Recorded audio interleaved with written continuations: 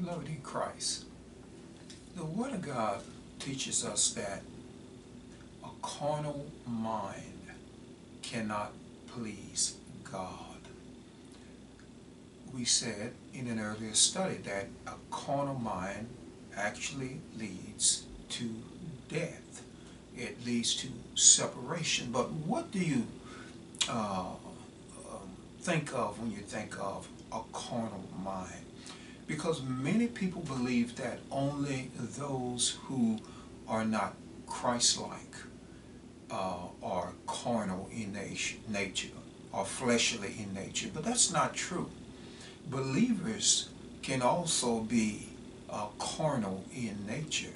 And as the Word of God tells us in Romans 8, 7 and 8, it said, because the carnal mind is enmity against God, for it is not subject to the law of God, neither indeed can it be. So then, they that are in the flesh cannot please God. Beloved, our God is a spirit, and we must worship him in spirit and in truth. But when we think of carnality, we think about lust or just a sense of just doing your own thing, uh, living under a survival kind of thinking, an instinctive, beastly kind of survival. In other words, survival of the fittest or me first kind of thinking. But beloved, that kind of thinking does not allow us to really trust in God. We say that we trust in him, but really our actions tells us something else. Amen?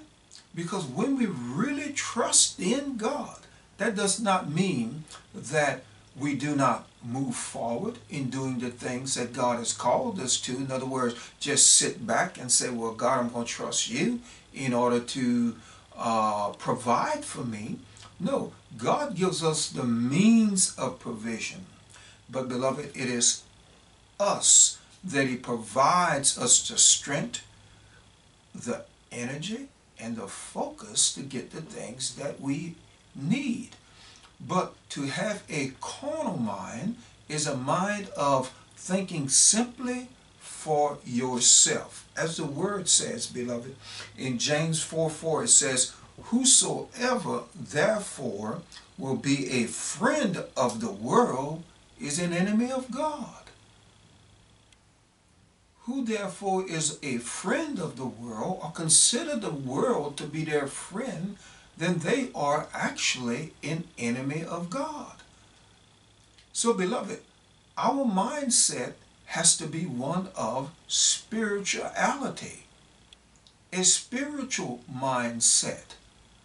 Our focus should be on the things of God, not the things of this world. Yes, the world provides us with certain kinds of comfort, and it isn't anything wrong with that. But beloved, that need not be our main focus. That should not be our struggle in this life. As the word tells us to be anxious for nothing, but in prayer and supplication with thanksgiving, beloved, we ought to put our trust in the Lord, and we will not walk in that state of carnality. And so as the word says, so then that they that are in the flesh, operating in the flesh, walking in the flesh, they cannot please God. And that includes even us who are believers. Amen. Beloved, our desire ought to be to please God. And we cannot please him by walking in the flesh, being controlled by the flesh, but rather by the Spirit. Beloved, be blessed today and allow the Spirit to control your life. In Jesus' name.